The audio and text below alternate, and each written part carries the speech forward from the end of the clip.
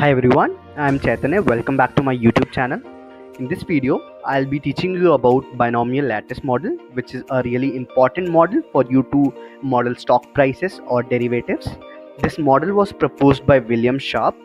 In today's video, our goals will be to know what a binomial lattice model is, what are the assumptions behind this model. This is really necessary because you need to know when the model fails and when it doesn't, when you need to apply it and when you need to avoid using it, and how to implement the binomial lattice model on Python from scratch without using any intermediate libraries, and we'll be able to build everything from basic.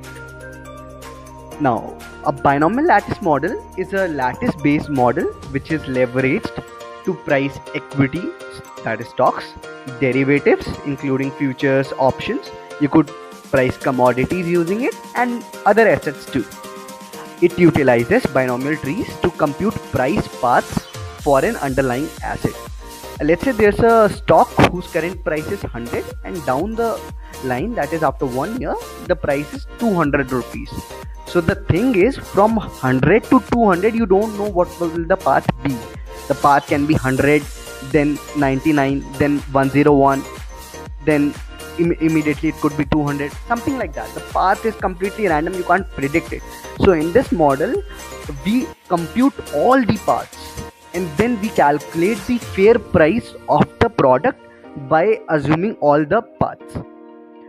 In this video we'll be using this model to price stocks. Now, the assumptions behind this binomial lattice model are: efficient market hypothesis plays a key role over here. Now, what is efficient market hypothesis? It states that a given stock price reflects all the available information about that stock in the market. So whenever the stock price changes, it changes whenever there's a upcoming info about some stock. And in this model we do not worry about past history of stocks. Again, efficient market hypothesis comes into picture, and henceforth we worry only about what the future price will be, and we start with the current stock price at the base. Now, this is a one-step binomial lattice model. In this you could see there's a stock price S0. Let's say you go to the market right now and you see the stock price to be rupees 100, so that would be your S0. Now what you are trying to say is that stock price is going to jump, it's not going to move continuously. You are saying that it's going to jump in a definite time to only two of the possible values for now. So you are saying that okay, there's a probability P that your stock price will go 20% up, for example, and there's a probability 80% that your stock price will go 30% down. So here it is, you're starting with a basic price S0. You are saying okay, there's a probability P attached with the stock going up to what level? U percent up, that is S0 into U will be the final price. And again there's a 1 minus P probability that it will go down to the price S0 into D. It does not mean that the price touches that level and goes back again. It only means that, let's say you start at 9 a.m. and your model is between 9 a.m. and 10 a.m. So you are saying that at 9 a.m. I am starting at 100 and at 10 a.m. the price must either be S0U or S0D. It won't be anything else. Although this seems pretty flawed, because how could it be possible that this could be the only two prices possible, and how are we predicting that? But for building the model right now, these assumptions are required. In the coming video I'll show you how to utilize this model, or how to tweak your parameters accordingly, such that you could utilize this model up to a larger extent. uh, Now for this now this is the Jupyter notebook of the binomial lattice model. I've explained you what the model is and what are the assumptions behind it, although the assumptions are written in much greater detail in this Jupyter notebook, which I'll be sharing in the video's description. You may look it later. All the assumptions and the required mathematics are listed, but I have explained you it in layman terms. So if you want to get into the depth of what the mathematics involved are, then you can look into this. Now, for the binomial lattice model, the thing is, we are saying that the stock price goes to either S naught U with probability P or S naught D with the probability 1 minus P. Now we are calculating the expected value of stock at that point of time, that is in future, which will be S naught U into P plus S naught D into 1 minus P. Now we are taking out the present value of that, bringing it to the present. We calculate the expected value of stock based on our path in present, and we are saying that expected value must be equal to the current stock price. Again, efficient market hypothesis, the price must be fair, and if not, then there would be arbitrage situations, although you know that this is not always true that the price remains fair. But again, efficient market hypothesis is an important assumption, and you need to look out whenever it fails or when it doesn't. Now you calculate the expected stock value. You can see the formula over here. Now we need to find out what is the probability of price going to your levels, that is your two defined levels, S naught U and S naught D. So the probability using the above mathematical formula, finally doing all the steps, you could reach out to the respective term, that is probability equals to 1 minus present value of downward movement divided by present value of upward movement minus present value of downward movement.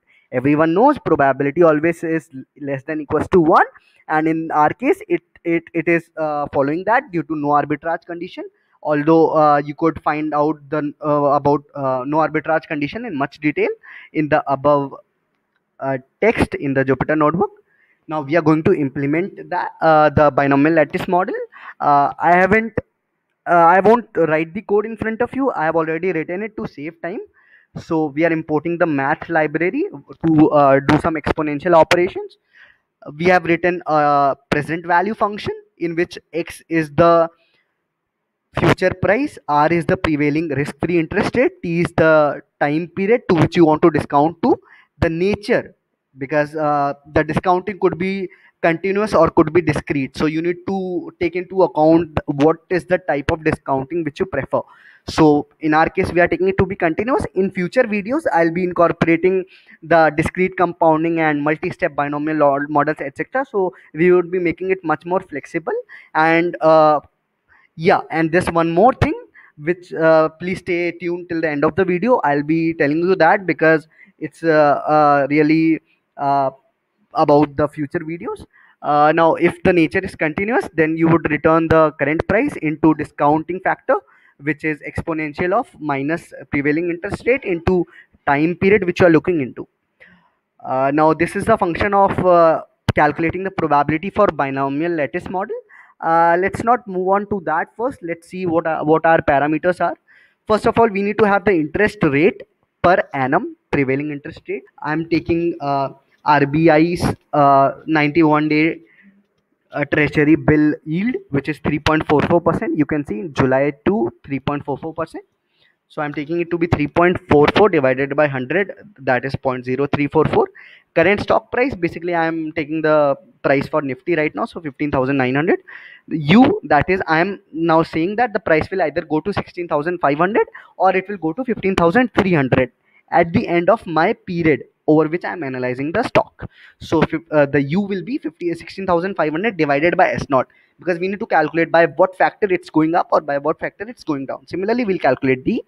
Now the time to maturity, it could be 1 year, it could be 1 month, it could be 1 day, 1 hour, 1 minute, anything. I want to show you how the model looks like. So I am giving it an array of time, that is first the model would be ran on 1 year, then on 6 months, then on 1 month, then on 1 day, then on 1 hour. Now we calculate the risk neutral probability for this model. So for binomial lattice model, as you could see above, the formula was 1 minus present value of D divided by PVU minus PVD. So we have implemented that, exactly that in the function. And finally, we are returning the value of probability. Now probability means it's a risk neutral probability of what? Of upside movement of stock to the desired level, which in our case is 16,500 for binomial lattice model. Please note that it is a single step binomial lattice model. In the coming videos we'll be implementing multi-step binomial lattice model, which will be much more real and which will have much more implications. Now we are running a for loop for each time in the time array. We are calculating the probability using the function which we have built for binomial lattice model. Finally, we are printing the probability of stock going to a desired level uh, for the respective duration, and what's the probability for that. So as you could see, you could run this, and you could see that probability of stock going 16,500 in 365 days is 0.9637. This ideally should be true, because you would know that there's a positive inclination in a stock market. So although the prevailing interest rate is 3.44%, I guess, there's a positive inclination, henceforth the probability of it going up should be more. But whenever you and again, there are your assumptions, so please note that due to those assumptions also the probabilities can be hyped. But whenever you reduce the consecutive time period, that is, instead of 365 days, if you would be taking 1 minute, the probability will be much more real. In this string we would see that.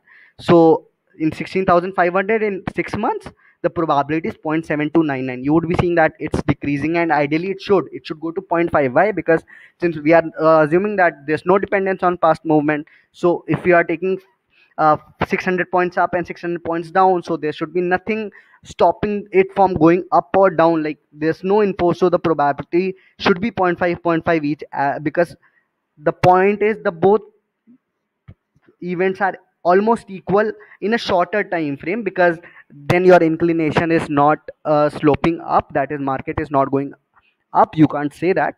So in 60 days, in 1 month, you could see it's 0.53, you would see it is approaching towards zero point 0.5. In 1 day it is zero point 0.5, and again in 1 hour it's reducing, so it's going to zero point 0.5 continuously. And definitely that should be the thing, because I'll tell you the current stock price is 15,900, and I won't show you any past historical data, and I'll ask you what is the probability of it going 600 up or 600 down. You would definitely say it's zero point 0.5 up, zero point 0.5 down, because I don't have any info. Henceforth it's zero point 0.5.